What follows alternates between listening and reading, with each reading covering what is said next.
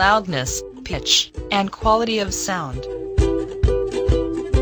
Musical notes is produced when a vibrating object such as drum, guitar causes disturbance to the air particles in a regular frequency.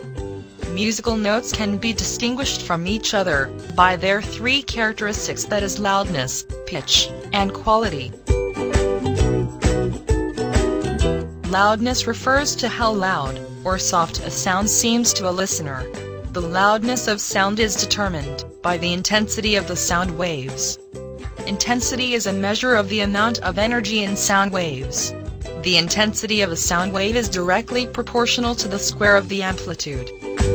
The following waveforms displayed on the CRO screen shows the effect of amplitude on the loudness of sound. The bigger its amplitude, the louder the sound is. The sound becomes softer when the amplitude is smaller.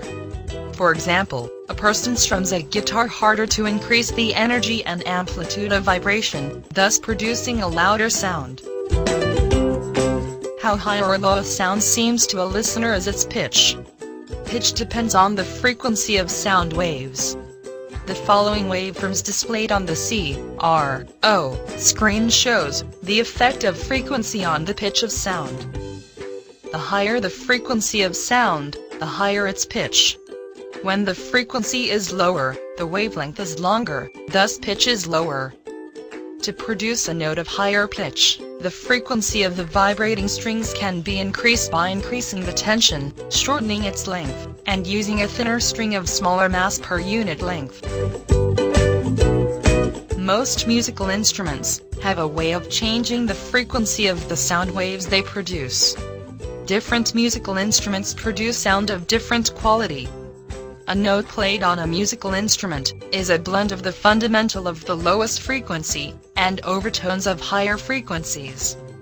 The quality of a note is determined by the overtones. These overtones can be identified from the waveforms on the CRO screen, produced by different instruments. Thank you for taking time to watch this.